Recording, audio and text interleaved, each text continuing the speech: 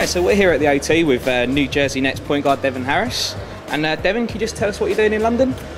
Today we are celebrating the tickets going on sale for our regular season games here in March, and we're excited about playing over here in London. It's the first regular season games that ever be played here, and so it's a bit of a celebration.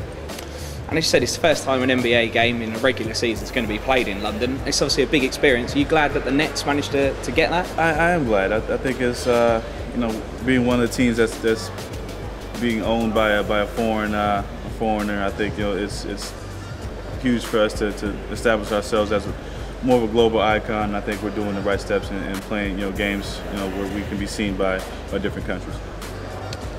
I mean, obviously you came to London a couple of years ago. Do you reckon the rest of the players are looking forward to coming over here and experiencing playing a game? I think so. I think it's exciting. It's out of the ordinary for us. We used to regular season. We used to being in this sort of routine. Games here, and I think right after the All-Star break, it'll be something new for us, and I think guys are excited about it.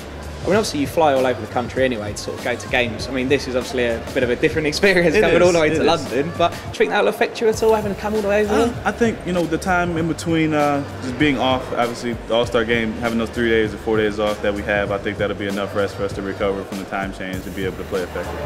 And obviously you were working with the kids earlier. What did you make of some of the talent of the youngsters? They're very talented. They're fundamentally, we had a couple guys catching lobs and stuff, so I mean, they're excited about the game, and it looks like they're headed in the right direction. And basketball's still quite a growing sport in England. Do you think having an NBA game actually being played in London, that might sort of kick on and get lots more kids playing the game? I think so. I think it's different than watching on TV. We actually can see it in person, up close and personal, and I think see the players and kind of interact with them. I think that increases their curiosity as well as gets them more excited about the game. And Team GB started. They've just had their Eurobasket qualifying campaign. Have done quite well. Got the likes of Luol Deng. Apparently Ben Gordon might be coming over and playing for us as well. Do you think having NBA stars like that as well, that's going to raise the profile? I think so. It gives them, guys to cheer for. Obviously, guys that they, from their country, playing for their country. Then they get to recognize them in different settings. I think that's another way to attract them to globalizing the game. Obviously, one of the big things with American basketball is you play in high school and college, and it's a very high level. Not so much in England. We haven't really got that system yet. But I mean, in the high school, is it really competitive? It can be more on the summer circuit. High schools, the players a little bit more spread out. But in the summer circuit, when you got teams playing in different states and big tournaments, it's very competitive. And are people aware of you when you're at high school? Is there sort of teams there's a ranking system that comes out. So guys, number 5 in the country, things of that sort. That's how they get recruitment. And everything to college, depends a lot on where you rank that in the country and how you compare to other players. And I was reading that you actually had your jersey retired from your school. Was that sort of really big honour? It was. Now there's only 2 guys that have ever gotten it. It was a big honour for me, and it was something I'm proud of. And just moving on to the Nets, obviously last season had a bit of a tough time. But abysmal comes to. So abysmal, yeah. That's kind of a way to put it. But I mean, coming on to this year, you got new draft picks and new owner as well, is it? New owner, new coach.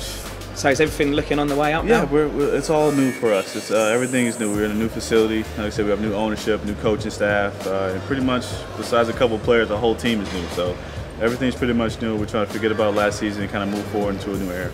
Like I said, with a whole new team, but you're still there. You've been there for 3-4 years now. Are you going to be looked at as one of the more experienced guys to help these youngsters? Yeah, I think, and I might be the oldest guy on the team. Really? I think, or one of the oldest guys on the team, which is kind of shocking. But yeah, we have a bunch of young guys, athletic guys, and I'm still looked at as one of the leaders. And obviously, being the point guard, that's my job in it.